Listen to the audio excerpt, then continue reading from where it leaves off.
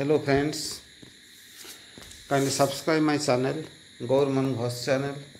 That will help you in learning mathematics for class 12 CBSE examination. It is very easy to understand from the video.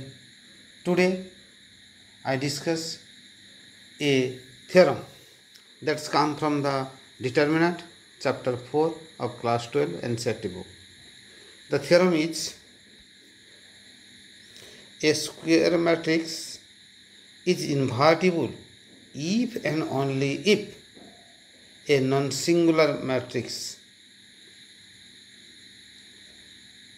So this is a very simple way, that is a square matrix A is invertible if and only if A is a non-singular. If this one is given, then you have to this show. If this one is yes given, then you show this one. This is the meaning of if and only if.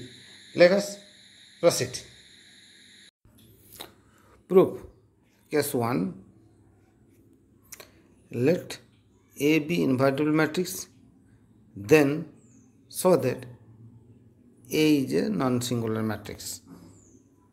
So here A is an invertible matrix is given. Then as per the definition of invertible matrix, there exists a square matrix B of same order such that AB equal to BA equal to I. So this is the definition of invertible matrix. Now you take the determinant of both sides. Determinant of this one and this one. Then what happen? AB whole determinant equal to A is equal to 1. Also we know a theorem, AB whole determinant equal to A determinant and B determinant. So what we got? The product of A determinant and B determinant is 1. Since we know that the product of two determinants is 1, then none of these will be 0. Therefore, A is not equal to 0. That means A is non-singular matrix. A determinant is not equal to 0, so A is non-singular matrix. Now, case 2. Now we have to show in case 2, just reverse of case 1, that is A is non-singular matrix, then show that A is an invertible matrix. As A is a non-singular matrix, so A determinant will not be 0. We also know one of the statement that A into adjoint matrix into A equal to A determinant I. This is one statement, we know that.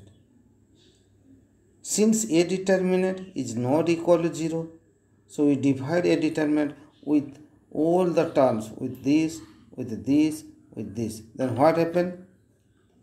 Then we have A into adjoint A divided by A determinant, adjoint A into A by A determinant by A determinant.